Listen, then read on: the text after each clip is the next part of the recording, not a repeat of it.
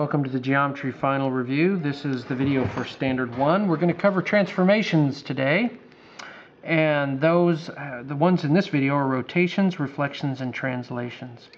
We're going to use the examples from the study guide.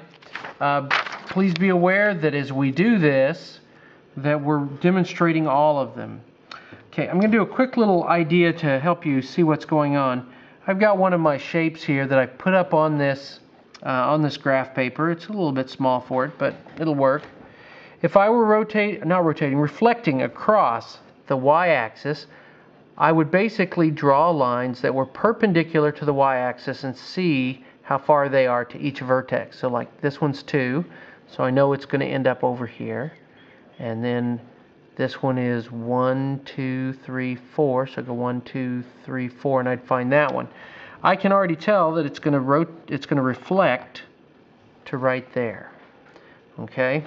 Remember, the same thing is true of the y-axis and the x-axis. So here I'm going to draw lines perpendicular to the x-axis when I'm reflecting across it.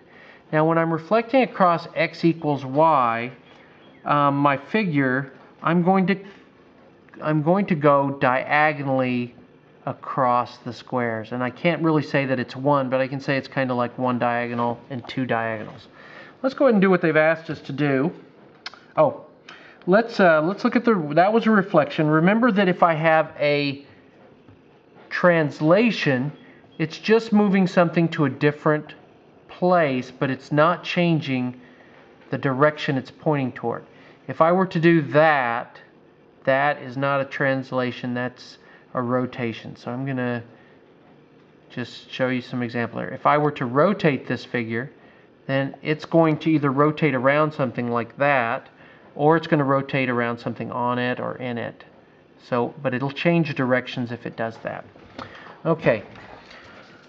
Okay, so it says to take the figure PQR, and it wants us to reflect PQR across the y-axis and label the new image P prime, Q prime, and R prime. So I'm going across the y-axis. So let's go ahead and do that. I'm going to try not to draw, but so here's the y-axis. P is 1, 2, 3, 4, 5 from the y-axis. So I'm going to go 1, 2, 3, 4, 5. Okay, that's going to be P prime. R is just 1. It's right there. It's R prime. And Q is in line with it, and it's 1, 2, 3, 4. 1, 2, 3, 4. Do a little check here. This should be 3. That's 3. Good. Okay. Now I'm going to draw my new figure. I labeled it. Now, on these, be careful because it does sometimes tell you to reflect the new image or the original. It says reflect the image now across the x-axis. So they want me to take this one and reflect it across the x. So I'm going to do that. And I'm going to do the same pattern. It's 2 from the x, so it's going to be 2 above the x. This one is 1, 2, 3, 4. 1, 2, 3, 4. And this one is 1, 2, 3, 4, 5. 1, 2, 3, 4, 5. Let me check that. That doesn't look right. Let me check something here. Count it from the x-axis. 1, 2, 3, 4, 5. 1, 2, 3, 4, 5. That's right.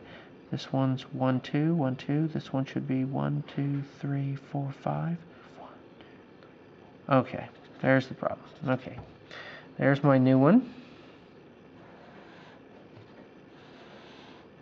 Let's see, this was where P went to. It becomes P double prime, Q double prime, and R double prime. Okay, next one says, is there a single transformation that would take me from here to here? Well, I think there is. I might be able to fold it across. Let's see if that happens. Let's see if I'm folding across. Fold would be in here somewhere, and that might work.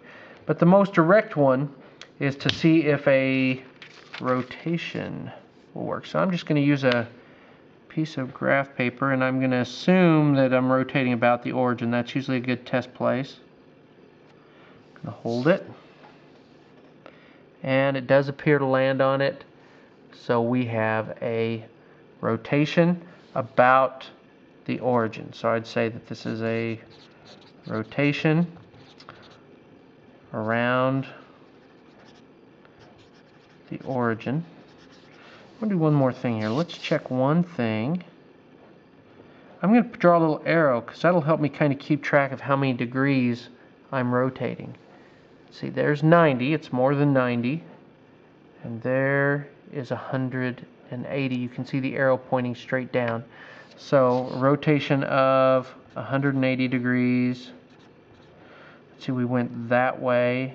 Well, that's the same that way. So we just need to say that much around the origin.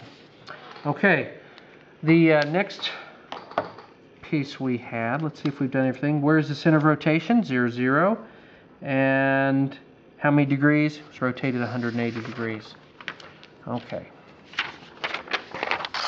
Next, they want to know something about this one. It says, describe the transformation shown, and we're going to go ahead and describe it.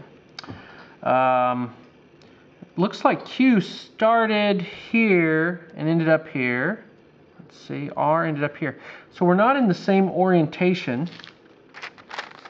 I'm going to use this piece really quick. No, we'll use another one.